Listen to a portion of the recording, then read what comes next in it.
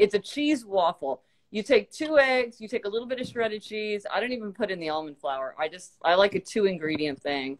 You put it in a waffle iron for like 6 minutes. And this thing is delicious. It's flavorful. If you are a low carb person like me, it's very bread-like. So it kind of satisfies that desire for bread. You can put stuff in it. Like Jamie will make it with like broccoli and ham, but I never do. I just eat them plain. I think you can make them sweet. I've never made them sweet. I just always have the same kind. And the thing that's weird about the chaffle, and so many people have commented on this, is they're weirdly filling. Like you would think, oh, it's 2 eggs and a little bit of cheese. It's like eating, like an omelet with cheese. It's more filling. I don't know what it is about, maybe the way it's digested in the stomach because of the way it's cooked. I don't know, but it's not just me who's noticed this. Many people, Dad eats them, our father eats them all the time too. I think Mom eats them, Mom. I think you have them sometimes too. They're weirdly filling. And so they're a really good, easy thing to make from scratch. Somebody wants to know, can you use a Belgian waffle iron? You can, right? I mean, can't you use any kind of waffle iron? Yeah, I think it's just any electric waffle iron. It's just a good idea to like put something on it. I mean, do you like put Pam or something on it to keep it from sticking? Jamie does, but I have to say I don't. I think the cheese makes it come up, but you definitely, if you're going to get an electric waffle maker, get a non-stick one. Like definitely opt for the non-stick one if you're getting one new. And there's a link on my site to the one that I have, if you care, but I think you can get any one. People are putting in all of their, like what they do with their chaffles. Oh, this is wonderful. Yeah, eggs are high in protein. They're very filling. Yeah, they are very filling, but this is unusually filling because like I eat 3 scrambled eggs for breakfast if I don't have a chaffle. And I feel like this is more filling, even though it's 2 eggs instead of 3. And I don't think it's just the cheese. I don't know. Here's a fun. Go ahead. Oh, I was just going to say a fun know yourself better question because someone just said they cut their own bangs. Are you someone who would cut your own hair or not? Okay. Because those are 2 different types of people. I would not. Give yourself a thumbs up if you would cut your own hair. One of my really good friends cut 3 inches off her hair yesterday. Wow. And she was going to cut her husband's hair, but he didn't want her to. But she was willing to do it. Back? I don't understand. I guess there are directions online how you do it. I mean, she has hair like mine. It's like straight and just like there's nothing fancy. Right. What cheese works the go ahead. Someone says I have a gray streak since I don't diet, and people think I do it on purpose. Well, you know what I just learned because I read a book about Susan Sontag. If you know, Susan Sontag had that like very dramatic thing. Her hairdresser said when she started to go gray, let's leave this gray, and then the rest of your hair will seem more naturally dark. Oh, and so she really did dye her hair. That was just fascinating. It was just very artful. Yes. Someone says I've been cutting my own hair for 20 years. Wow. Just and had someone my else cut layers. Now that is bold. Yeah. Someone says nope. I had a pixie cut and it looked disastrous if I did it myself. Yeah, I think that I cut my own hair and my husband's hair for the past 2 years. Wow. I mean, well, what was it? Did you see the movie Wedding Story? It was a very tender moment. Oh, Marriage Story? Yeah, Marriage Story. Yeah, Marriage Story. Yeah. When she was cutting his hair. It's very sweet. Of course, you know, Adam often cuts Jack's hair. So. That's very impressive. He's watched many YouTube videos on hair cutting. Someone says, maybe we can discover that hair is less important than we've been led to believe. That is an excellent point. Somebody said, I've been wearing a hat a lot. There's another approach. If you are just joining, I'm Gretchen Rubin. This is Elizabeth Kraft. We're the host of the Happier with Gretchen Rubin podcast. Today is Ask Us Anything. And we have posed the question to you. Would you cut your own hair? Because we are team, no, we will not cut our own hair. Now, listen, I'm wearing my upholder t-shirt. Oh, yeah. I don't know if being an upholder has anything to do with not wanting to cut my hair. I think this may be uncorrelated. By the way, I'm wearing a Worlds of Fun t-shirt. I recognize it from the top. Yes. For anyone who doesn't know, Worlds of Fun is the amusement park in Kansas City where we have many amazing memories. We've been going with the grandchildren. So I got this as like a retro t-shirt I got, and I love it. I thought it was a little like cheer for Friday. That's good. That's good. Yes. The Worlds of Fun always is happy. Someone says, who has cut their dog's hair? Okay, thumbs up if you've groomed a pet. That's something I had never done before quarantine. People are like, nope. Oh, there you go. Somebody's in KC. There you go. Somebody's cut her husband's hair for 32 years. You should sit down and figure out how much money you've saved. Yeah, that would give you a lot of satisfaction. Gretchen, someone wants to know, is it hard for you to locate books because you have so many books on your shelves? They are in a particular order. So no, usually I can find it. I can usually find things pretty quickly. But that means the downside of that is it means it's kind of a hassle to put books away because I have to put them away in the right place. And actually it's funny. I've just been thinking about this because with my body and my senses book, I have a whole new kind of growing collection of those books and I haven't organized them yet. And that was the first thing I thought when we kind of got stuck at home. I was like, well, now it's going to be really easy for me to take the time to alphabetize all those books and clear off the shelves and like create a space because I'll have all this time on my hands.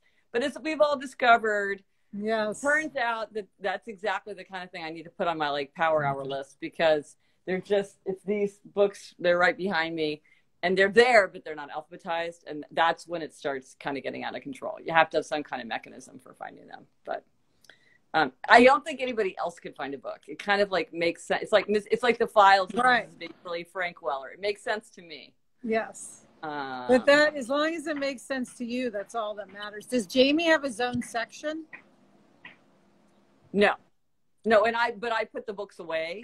And so if he needed it, they make sense. Like there's memoir and biography, there's nonfiction, there's fiction. And then there's ones that are like my Winston Churchill books, my Kennedy books, my Happiness and Good Habits books, my Senses books, my color books, my children's literature and young adult literature. Then I have books that are like about format because I'm enchanted with format. So I have a whole bunch of books where I just like the look of the book or like the design of the book. Like Outer Order, Inner Calm, I did that book because I had been so enchanted by Michael Pollan's Food Rules. And I'd always had it out because I was like, I just love the format of this book. I just love it. And I just couldn't resist writing a book in the same style. Someone says they organize their books by color. They know what color the spine is. Well, that's a certain kind of memory, right? Yes. Because I would never remember what color the spine of a book was. Yes. I think, yeah. It looks super cool. I love being in places. I have a friend who organized all her books that way. It looks amazing, but I would not be able to remember that at all. Also, I do a thing often where like I'll read a book from the library and I'll really like it and I'll think, oh, I should buy this book because I need my own copy. So sometimes I've read a book that's like burgundy, but then the copy that I have is purple. Confusing. Someone says, how often do you get rid of books? How do you fit them all in a New York City apartment? Well, I get rid of a ton of books, give them away to Housing Works. I use the library a ton. So a lot of books I read, but I read them from the library. And we have a lot of bookshelves all through our apartment. We have a lot of bookshelves. And I'm constantly going through and getting rid of ones that I think that we don't want anymore. So it's like I spend a lot of time actually managing my books. But it's a happy time. Yes. During this Corona, how do you get books from the library? I don't get books from the library. I don't think any, at least in New York State, I'm sure no libraries are open. I'm sure not in California, right? But if you have a library card, I think you can use Libby, Libby. For ebooks and audio. Yes. If you read ebooks or audiobooks, you should absolutely check out the library because also New York Society Library, which is a little like a library around the corner from my house. I think you can buy a subscription and get all kinds of ebooks and audiobooks and stuff there too. So check out New York Society Library because you can. There's so much now that you can get in digital form. Someone says my son doesn't really like to read, but he's been listening to audiobooks recently, which I think is great. Oh my gosh, like children's books in audio. Get the Mrs. Pigglewiggle books in audio. Oh my gosh, brilliant. Ooh, our library in Connecticut is doing curbside pickup now. Oh, that's a great idea. Wow. Oh, here's a question. Here's a question for Gretchen. Do you abstain from snacking or just snack without sugar? I do snack, but I don't have. But I abstain without sugar. So I do snack, so but I don't. You eat a lot of nuts for snacks. You cannot. I was just saying to Eliza, how many nuts do we eat in this house? Like we eat so many nuts. It's like squirrel town here. I mean, we eat so many nuts. You can eat too many nuts. I'm just gonna say that. It's like Yes. you can eat them fast, and you can eat them. They're very filling. Somebody said our library in Orlando just reopened. Oh yeah, Mrs. Pigglewiggle, yay! So I'm Gretchen Rubin. This is Elizabeth Kraft. We are the hosts of the Happier with Gretchen Rubin podcast. This is Ask Us Anything. We've established that many people cut their own hair, and this is very impressive. But we need to make an announcement, which is that we've been doing Instagram Live every day for 2 months. We feel like we're through it now. I feel like things are turning into a more normal. You're able to work more. I'm able to work. It feels like things are kind of calming down in some way. So we're going to switch it to 2 days a week, Tuesday and Friday. Sometimes on Tuesday, I'll have a guest, like I had Kate Bowler, or I had Dan Harris, or Elizabeth. And then on Friday, it will always be Elizabeth and me doing Ask Us Anything. And we will also make sure to do this on the 21st, because, of course, that's the day that we're going to be talking about Me Talk Pretty one day. Yes, which I was listening to more of this morning. It is just so delightful. It transports me away from my state of quarantine. Right. Well, it's also in Paris, at least part of it. Yeah. And yeah, it's fun. And by the way, for anyone who's missing out on this every day, you can also join the Happier in Hollywood Facebook group, which granted isn't Sarah and me talking live, but there's a lot of engagement there around the clock, wherever you are in the world. And you can get a lot of community feel there. So just search Facebook for Happier in Hollywood, and we will let you join us. Yeah, it's fun. There's a lot of fun conversation there. So now it's time for the accountability check-in. What do you want to be held accountable for? What do you get a gold star for? What have you been doing faithfully that you're excited about? And what do you need to know that someone's looking over your shoulder so you can stick to it? All right, Gretch, well, people come in with that. I just have to read this fun fact. I worked as a Macy's elf the same year as David Sedaris. You know, one of his most famous pieces is about being an elf at Macy's. Oh my God, I would have given anything to see that. Gosh, that is funny. That's not in this collection, but that's probably one of his that may be his most famous essay. And then Amy Sedaris is his sister, right? Yes. And she was in the fantastic podcast Homecoming. I didn't realize until like the very last. She was the boss, and she was amazing. Absolutely incredible. With Dave, and was it Swimmer was the underling. It was an amazing kind of portrait in power. What a family. But he has a sister who's named Gretchen. Yes, cool. Yes. Yeah. He does. Yes, gold star for me for exercising every day and drinking 100+ ounces of water every day. Okay, gold star. And Gretchen, my accountability was to take notes for my theoretical novel, which I did take some notes. So I'm going to make that my weekend accountability too. I want to take some more notes for my novel. If you want to just have like free associate, and I'll help you try to remember the things you told me. I would love to do that, because I am the one always saying to you, write that down. I should have It made me realize I should have just been writing it down myself, because I could have presented you with like 5 pages of notes and I would feel so victorious, but I didn't do that. So I'm sorry, but I'll try to remember all the someone wants us to repeat the Instagram Live information. So starting this week, upcoming, it's going to be 2 days a week, Tuesdays and Fridays, same time. Yes. But also on the 21st, which I believe is a Thursday. Yeah, did that. Someone says, I started a book club with some friends. Excellent. Gold star. Thank you, everyone who's saying thank you to us. This is really to see. Someone walked every morning this week. Excellent. Sketching and watercolor painting daily. That's excellent. Oh, wow. I want to stick better to my 120 minutes in nature. I've not been able to nail it every day this week. Well, that's an excellent thing. The weekend's coming up, so maybe you can... someone says, what has happened to the book you guys were doing with someone else on the Greek mysteries, some such, from Happier at Home?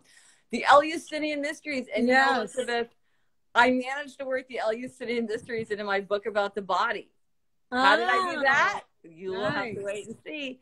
But yeah, someday, listen, we'll have to. We just drifted away from that project. I know we never got it to fruition. I think I wrote like 50 pages, maybe. And it was good. I was excited. It was set in Las Vegas. I just couldn't get it done. Yeah, this happens sometimes. Yeah, yeah. But I learned a lot about the LU City Mysteries. And what was it?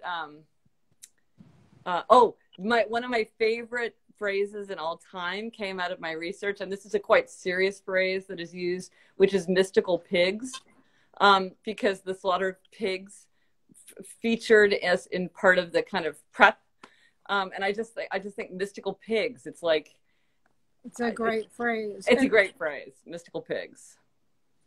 When would you use that? Like. Mystical pigs were important in the LU City Mysteries. I don't even know if I'm saying LU City incorrectly. That's like how bad it is. But I mean, just don't even get me started, because that is like the coolest topic of all time.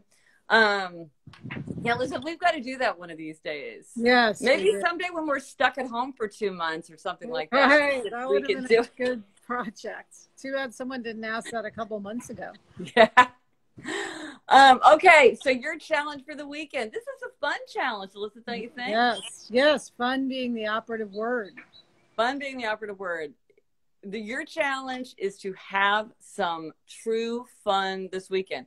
So true fun is not fun for the whole family. True fun is not, this is good for me, therefore I find it fun. This is, I'm really looking forward to it, and I find it delicious every single minute. If it is a guilty pleasure, that is fun.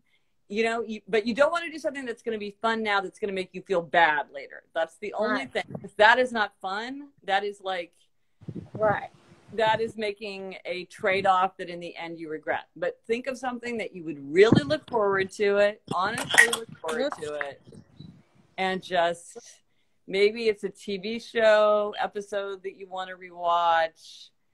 To me, I love rereading books, and so for me, that's always that's a treat. I'm always like, oh, I'll go reread, like, you know, something like His Majesty's Dragon, which is like a book that I just love and that I often read for comfort. My fun is read that by reading. My fun will be reading something that I feel like reading, like not for work, but just for fun, by the fire pit with a glass of wine. That's my. I love that, partly because I realize, and I've talked about this on the show, that I always read on vacation. I don't watch TV. And so when I'm reading by the fire pit, I sort of feel like I'm on vacation. So, well, I think this is why Dutch House is a good choice, because it's not a frivolous book. It's not like a popcorn book where you're sort of like, it just, you know, and I love books like that. So I would never, I'm not saying that to disparage those kind of books, because I love those books. This is like a book where you feel like you're really, like, you're getting that high pleasure, not just the easy pleasure, but the high pleasure of reading. And yet it's also a page turner. It's also the kind of book where it's like, you are honestly, like, I like a book where I'm like, at any minute of the day, I'm like, ooh, maybe I have 10 minutes to read this book before I have to leave. Or, you know, maybe I can like do it now quickly, where you feel like there's no time that's not fun, because you can always be reading the book. And that's how I was with this book. Like, and I was like, honestly, like, what's going to happen? Like, I just wanted to stay in that world with it. And so it has that transporting quality. Someone's going to research new clothes and buy themselves a piece. That's fun. I enjoy doing that. Oh, somebody likes His Majesty's Dragon. Oh, I love that book so much. It's His Majesty's Dragon by Naomi Novik, if you haven't read it. It's hard to describe. There are dragons, but in a real world, Napoleonic Wars. It's like, the more I describe it, the less good it sounds, but it's amazing. But someone ordered a cheese and charcuterie platter for tomorrow. That sounds fun. Well, Lizzie, you were ordering some clothes for your tops for your meeting, and you said there were some amazing sales, right? Oh, amazing sales! Yes, everywhere. Everywhere has sales. So yes, if you're buying clothes, look around, because you might find whatever you want for like 70 or 80% off. Somebody says reading outside in lovely weather is vacation. Yeah. Well, you moved to the right place, Elizabeth. Yeah. Okay. So next week we will not be here Monday, but we will be here Tuesday. And so have a wonderful weekend. Have fun. We will check in with you on Tuesday to make sure people had their fun. And in the meantime, let's keep our hands clean and our minds clear. Have a great weekend. Bye.